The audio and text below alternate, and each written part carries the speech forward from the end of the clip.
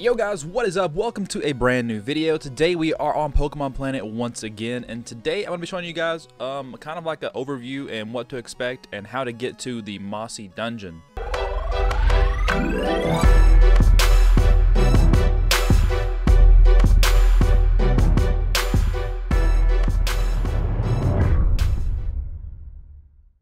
Before today's video starts, I want to go ahead and ask you guys if you want to subscribe to the channel. My analytics tell me that 86% of the people that watch my videos are not actually subscribed to the channel. So if you'd want to support the channel, guys, go ahead, leave a like, subscribe, comment, and let's get on with the video. So the Mossy Dungeon is actually unlocked by completing one of the challenges, which is right here, the Collector 3 challenge. You have to have caught 350 different Pokemon and you have to catch them yourself.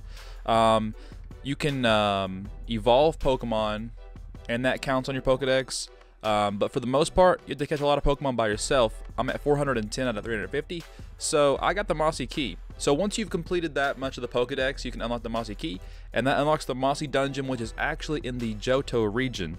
Now I'll open the map right here. The Mossy Dungeon is actually I guess it's in the Dragon's Den, which is in Blackthorn City, and lucky for us, Brody actually added a teleport to Blackthorn City. There used to not be one that was there, I don't think, because I don't remember one being there in the first place, but apparently now we can go there for 6,000. Alright, so what you're going to want to do when you get here is just head on over this way. If you want a quick way to heal up, I suggest going in here, so if you ever need to use your escape rope to escape, you can just escape right outside the cave here. But if we keep heading north, we're going to have to go up here behind the gym. There's going to be like a little lake area. Make sure you have your rappels on because it is kind of annoying going through here. So go ahead, surf in the water, and let's check it out. The first area you're gonna get to is the Dragon's Den. Now this is a little area that you can find Dratini and some stuff in, but it's not really that important. What's really important is right here. Now you cannot get in this cave unless you have the Mossy Key. It won't let you go on in, so make sure you have the Mossy Key before you waste your time coming out here.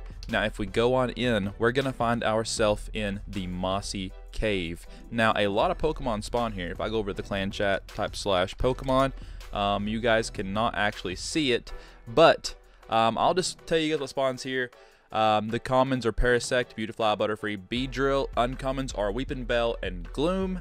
We have Seedot, Shroomish, Sawaddle, Cottony, and Skiddo as the rares.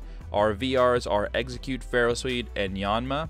Our ERs are Scyther, Klefki, Sandile, and Chespin. And that is our like regular encounters. There's also a bunch of water in here, so there's actually a few water encounters. For the fishing encounters, we have Gyarados, Tentacruel, Kingler, Stunfisk, and Wailord, Staryu, Dratini, and Milotic. So I'm not hunting here for Milotic in the future. I have no idea. But we also have surfing encounters.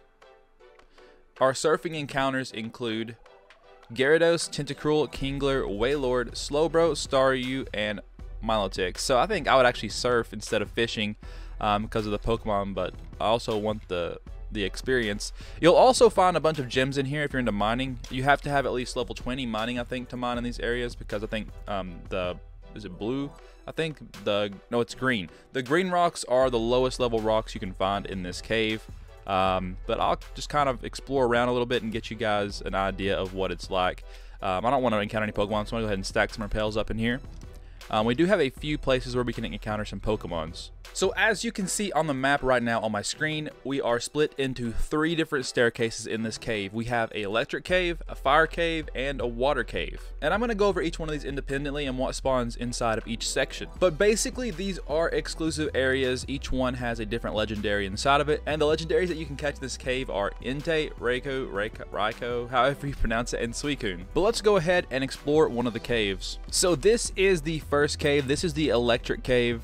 In here you can find Raikou, but besides that there are other Pokemon that spawn in this place, and that is Electrode, Golem, Exploud, Primeape, Magneton, Pichu, Manectric, Luxio, Mareep, and the ERs are Elekid, Helioptile, and the legendary Raikou or Raikou, however you pronounce it, dude. I literally have no idea. But that is all the spawns in the electric area. If you want to find the legendary electric Pokemon Raikou, this is the place to hunt for that Pokemon.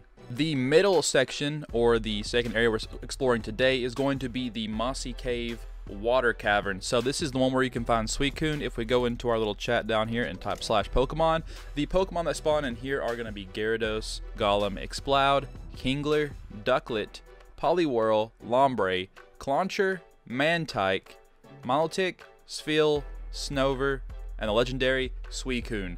And there's a lot of people in here because Suicune is one of the better legendaries, and everyone just always wants Suicune. So let's go ahead and check out the last cave. And the last little cavern section we're exploring, and there's literally only one person in here, is going to be the Mossy Cave Fire Cavern. If we type /Pokemon, you guys can see that the commons that spawn in here are Magcargo, Electrode, Golem, Exploud. The rare is Drifloon. We got 3 VRs with Vulpix, Growlithe, and Magmar. Our ERs are Numel, Fletchling, and Finnegan, and our legendary is Entei. Now this is actually where a shiny Entei was captured, which is like the rarest Pokemon in the game. Insane odds that someone actually found one of those Pokemon. But this is going to be the cave that you want to go to if you're looking for Entei. So that is all the sections of the cave, but there's actually one more thing I want to show you guys that's important about the cave, and that's this cave has a special drop for the Pokemon that live here. While you're killing Pokemon, you're going to start collecting some shards, mainly some fossil shards, and there are 4 different Pokemon shards that you can get here. While you're exploring, you will get cover shards, jaw shards, plume shards, and cell shards. So that's basically for, I think the cover shard is for Tortuga. I think the jaw shard is for Tyrantrum. And I think the plume shard is for the bird. What's it called? I always forget these names because I never use these Pokemon. Archeops or something like that. And then the cell shard is for Auroras. So if you want any of those Pokemon, you have to get 100 of each of their shards, and then you can revive them at the scientist place in Cinnabar Island. But yeah, I hope this video has been very informative to you guys. Now this is one of the harder caves to get into, and nice, I just got a cover shard. But what I'm saying is that, like, you really got to work on the Pokedex to get in this cave, and this is one of the in-game areas that everyone's trying to get into because of the legendary spawns and because of the great other spawns that just come out here, like the Finnegan and the other stuff. But basically, you just got to complete the Pokedex as much as you can to get in here. And I hope today's video was informative, or at least somewhat helpful to you guys. If it was, please consider leaving a like on today's video. And if you liked the video, consider subscribing. Every day we're getting closer to 20,000, and I know we can get there fast with all of your guys' help. But with that being said, guys, I hope you all enjoyed the video. If you did, leave a like, subscribe, comment, and I'll see you all in the next one. Thanks for watching.